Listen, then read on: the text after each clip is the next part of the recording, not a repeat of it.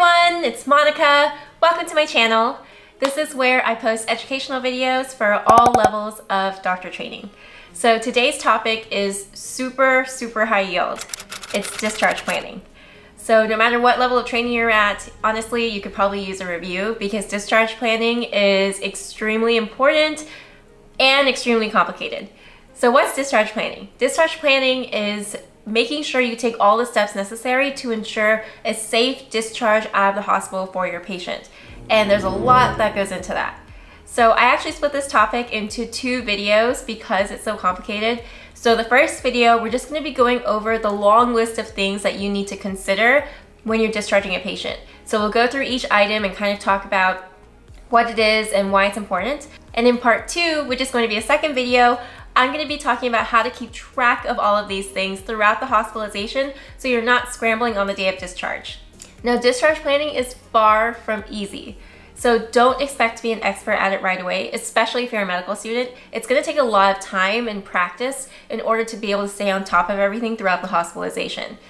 It literally takes a village. It takes, your case manager, your social worker, your nurse, your physical therapist, your occupational therapist. A lot of different people are involved to properly prepare a patient for discharge. So the things you need to consider for discharge, let's just go through the list real quick. So you have skilled needs, you have the discharge destination, figuring out where the patient's actually going to go, DME needs, medications that need prior authorization, medication reconciliation, follow-up appointments, dialysis, caregiving needs, health literacy and language barriers, removal of tubes, lines, and drains, and transportation home. So let's start with skilled needs. What are skilled needs? Skilled needs are needs that a patient has that can only be supplied by a licensed professional, such as a nurse or a physical therapist or an occupational therapist. So a list of possible skilled needs includes IV medications, tube feeds, TPN, drain care, wound care, tracheostomy management, insertion and changing of catheters such as a suprapubic catheter, medication reconciliation or management, and physical and occupational therapy. If your patient has a skilled need, at the bare minimum, they're going to need to go home with a home health agency supplying these services.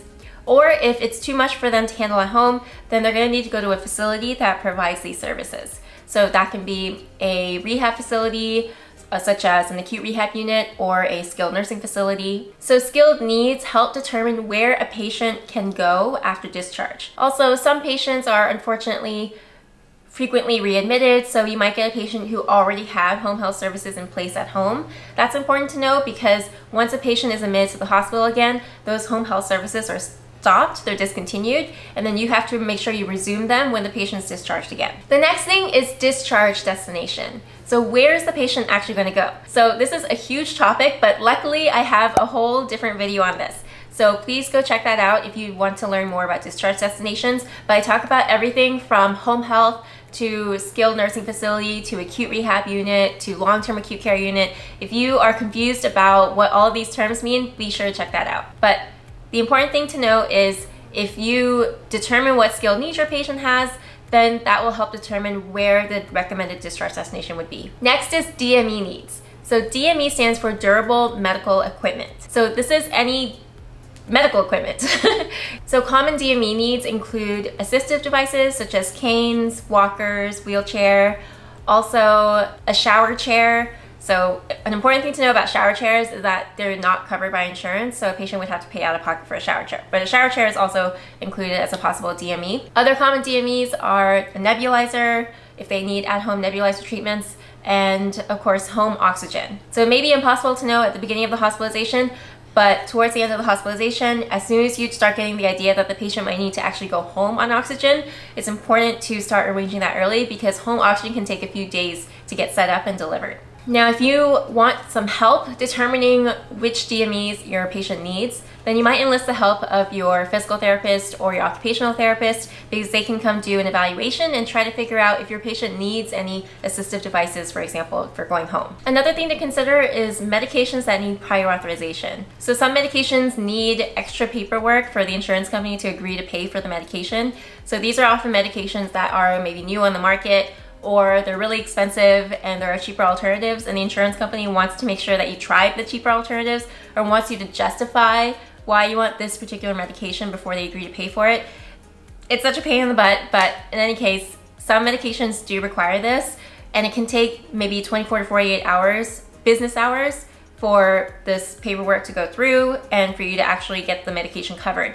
So it's important to know which medications go on this list, and you can ask your local case manager to give you a list. Usually they'll have one that has a long list of possible medications that require prior auth. But if you have that list handy, you can anticipate ahead of time whether or not your patient's going to be discharged on a new medication that's going to require prior auth, because then you need to go ahead and get that approved before they leave so that they can actually have a supply in hand when they're discharged. So one example of a medication that never really made sense to me was PO vancomycin for C. diff infection, because it is a first-line treatment, and I've forgotten multiple times that it requires prior auth.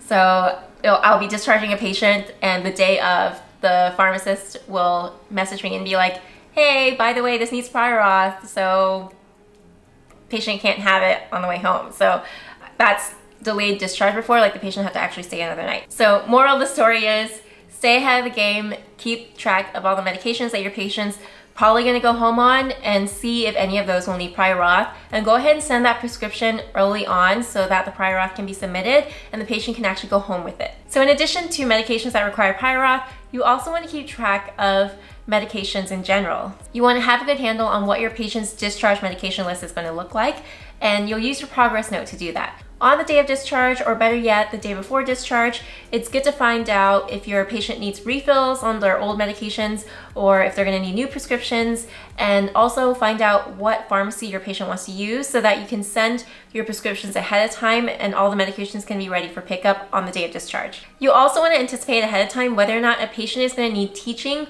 on self-administering medications, particularly injections. So if you're starting insulin for the first time ever, or you're starting Lovenox injections, if your patient's going to need to learn how to self-administer injections, usually it's the nurse that does that, so the nurse can do some bedside teaching. It's just important for you to be aware so that you can keep track and make sure it does happen before the patient leaves the hospital. Next is follow-up appointments. So every patient is going to need at least one follow-up appointment. The follow-up appointment that every patient needs no matter what when they leave the hospital is with their primary care doctor. And then on top of that, they might need appointments with subspecialists like cardiology or pulmonology, etc. And it's good to have these set up as much as possible before the patient leaves the hospital, because basically what happens is that if your hospital has schedulers that will contact the patient after the patient leaves, sometimes the patient doesn't answer their phone and the appointments never get scheduled, and it's not hard to imagine that poor follow-up can lead to poor outcomes. So as much as possible, I'd like to submit requests for follow-up appointment scheduling a couple of days before discharge so that the appointments can be scheduled and the patient can have the appointments in hand when they leave. And that significantly increases the chances that they're actually going to show up to their appointments. So if a consultant such as a cardiologist says in their note, follow up with cardiology in 2 weeks after discharge, then it's really good to keep track of that. I actually put that in my note as part of my plan to make sure that I remember to put in a request to have that appointment scheduled. Or if you're a medical student and you want some extra credit, you can pick up the phone and make that appointment yourself. Then there's dialysis. Is your patient newly on dialysis? So if that's the case, then things can get a little complicated when they're leaving the hospital, because you have to set up a new outpatient dialysis center where they can get dialysis several times a week.